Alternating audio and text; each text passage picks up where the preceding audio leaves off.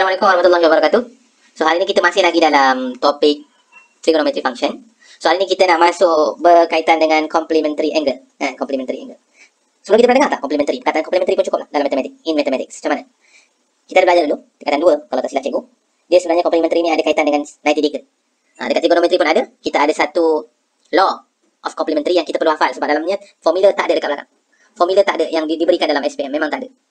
Tak ada. So kita kena bersiap sedia. Kita kena cuba hafal, senang sahaja. Dia sangat mudah. Kita ada sin X, kita ada cos X, kita ada tangent X, kita ada sec X, kita ada sec X, dan sekali kita ada cot X. So macam mana kita nak tahu? Bila kita sebut pasal sin, sebenarnya sin ni dia, kita buat macam ni lah untuk kita memudahkan kita ingatkan.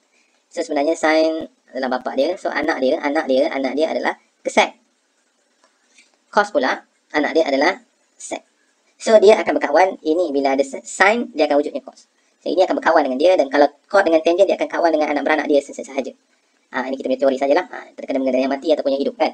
So dia kawan dengan anak beranak dia sahaja. So kalau kita tengok pun dalam rumus formula, setiap kali ada sin mesti ada cos. Tak saya boleh cuba tengok dalam formula. So macam mana kita nak buat dekat sini? So sebenarnya complementary angle kena ada perkataan 90. So cikgu boleh buat macam ni. Sebenarnya sin tadi kita kata apa kawan dia? Sin akan jadi cos. So cos kita kena buat kurungan 90 minus x. Begitu juga dengan sini, dia akan jadi macam ni.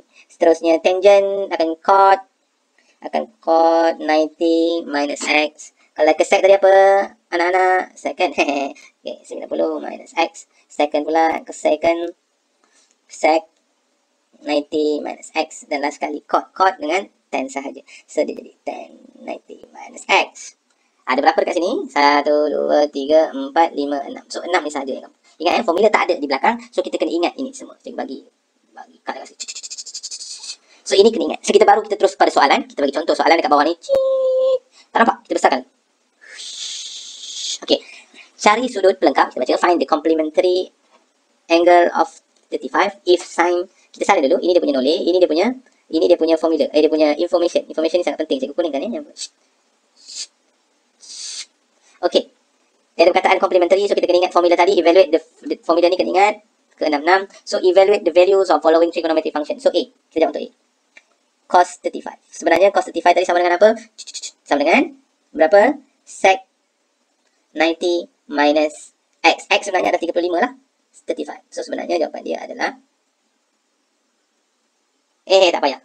Sebab tak payah ambil sec. Sebab dekat sini dah bagi sin.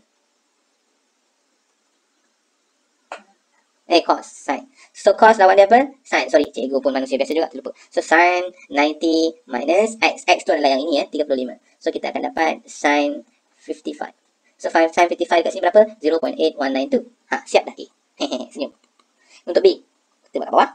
B dia nak cot 35. Cot 35 sama dengan tangent 90 minus berapa? 35. So dia akan jadi 1055. Kita ambil dekat sini ada 1.4281. Siap. B pun dah siap. C pula.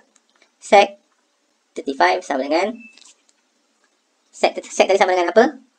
Sec sama dengan sec. Betul. Sec 90 minus 35. So kita ada sec 55. Tapi sec 55 tak ada dekat atas ni. Information yang kita bagi cuma ada 3 ni sahaja. So kita kena ubah. Sec sama dengan apa? 1 over sin 55. So kita boleh buat 1 over mana? Sin 55 0.8192. Tekan kalkulator kita akan dapat jawapan 1.221. Siap. Dan untuk soalan yang terakhir dia nak sec D. Sec 35. Sec 35 sama dengan second 35. Salah.